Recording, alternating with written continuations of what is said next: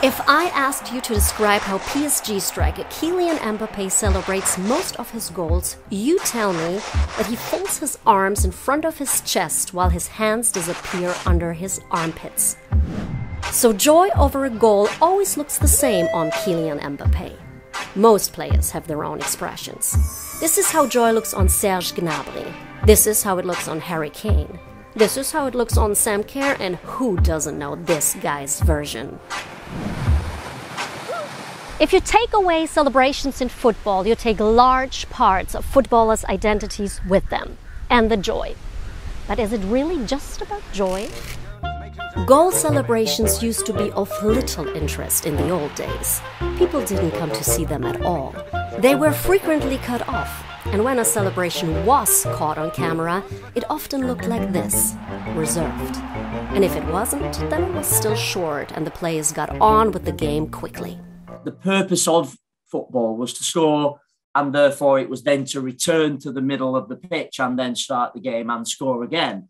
It wasn't to go and stand in front of a camera and celebrate a particular style of celebration. It wouldn't have made sense to do that. Today, you don't even get the chance to look away. They don't just show the celebration, they show it many times over. Again, and again, and again. And in slow-mo. And this is just an ordinary Bundesliga game. Do you ever ask yourself what happened between here and there? Maybe it helps to ask, why do footballers celebrate at all? Whether you're playing at the beach or at the World Cup. Well, it's easy. Joy. An immense feeling of happiness. Orgasmic. But look at these guys. Didn't look too orgasmic last century. They were very conservative. They were very masculine. You know, there was no real emotion. Goal scoring in the 50s and early 1960s was a reaction. It was something people were doing as they had scored. It wasn't a dramatic reaction. It was an understated reaction.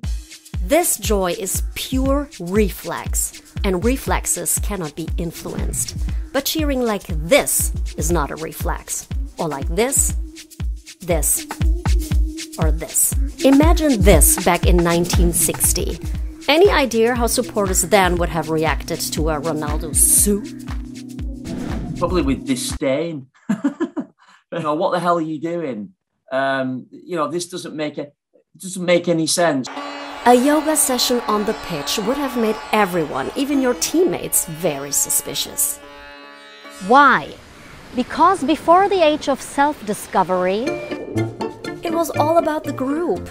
It wasn't individuality that was chic, but rather being in sync. If you think about a Ford factory in the 1940s and the 1950s, you know, a Ford factory is sort of premised upon this large-scale method of production. You know, it's a standardized product. It's a car being produced for mass consumption. And I think the celebrations themselves in the games were quite reflective of that. Back then, a player would never see his name on a jersey, and he'd never ever think of celebrating by himself like this. What happened? This happened. Television, rock and roll, and cult of personality rattled the out of conformity. People become individuals, and athletes became bigger than their sports. I am the greatest! Footballers, too, were singled out as stars, almost detached from their team. The attention made them self-aware. Es ist so, dass ich im Grunde genommen schon von frühester Zeit Individualist war, allerdings nicht so ausgeprägter, wie es im Augenblick ist. The individual stood out from the team, and the most individual moment was when he scored a goal. People are watching it. People get to see these goals scored. And therefore the players recognise that. They recognise that there's an audience. There's an audience to perform for. Players were recognized from their celebrations, and the more outlandishly they celebrated, the more famous they became.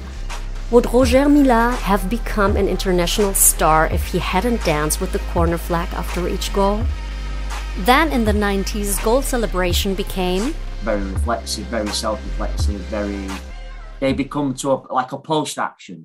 You know, they're not necessarily produced by the event.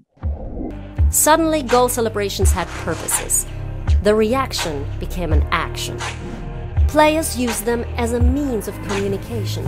Examples? Jürgen Klinsmann started to take the mickey out of people naming him a diver by diving after each goal. Robbie Fowler reacted to rumors of alleged drug use by pretending to snore at the goal line. And this is how Peter Crouch silenced his critics. And who says he's robotic? And that can be quite an empowering thing, I think, for an individual to respond to their critics. But we shouldn't understate it. Goal scorers have always had the space in which to communicate important political messages, communicate important personal messages, communicate important collective messages on part of the team.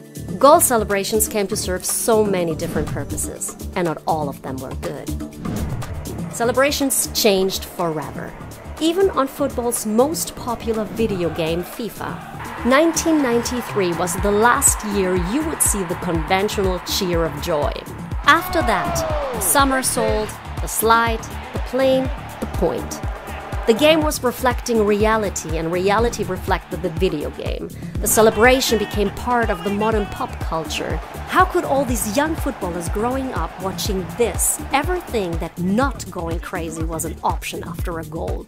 Gareth Bale, who played for Tottenham Hotspur and then Real Madrid, at one point was actually trying to get the intellectual property rights for his own celebration.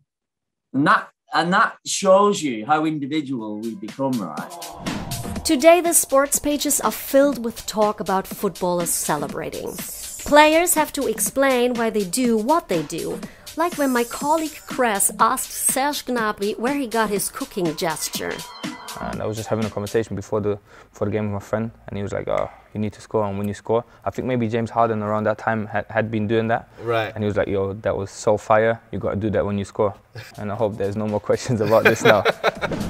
Sometimes you start to wonder which is more important these days, the goal or the hoo-ha afterwards. Let's have a look at Mo Salah post-goal, for example. Purpose 1. Salah reminds us he's the dude who scored. Purpose 2. He connects with the team, who are all asked by the manager to embrace after goals. Purpose 3. He connects with the fans. And then Purpose 4. with God. And Salah doesn't even have a signature celebration, something which has become indispensable for many players today. Why is that? Individual players recognise now that they are brands. They have sponsorship deals. So they have to celebrate in a way which connects the audience with who they are. And a successful product is not only talked about, it's also copied, even outside the world of soccer. Like at the Australian Open in 2022. They were doing some Ronaldo thing, like Ronaldo does it every time he scores. It's more than just a goal celebration. It's Ronaldo celebrating in such a predictable, inauthentic way. And that is not something we should just accept, because young kids are copying these celebrations. And when you've got kids who are playing for that and not for the love of actually playing football and scoring and getting something from it. Kids don't just want to play like Ronaldo, they want to celebrate like him and become the living meme he is. A parody of a parody of a parody. Social media fuels this development. Everyone's been trying to do this. Dele Alli's celebration not only went viral, it sparked a challenge and countless discussions.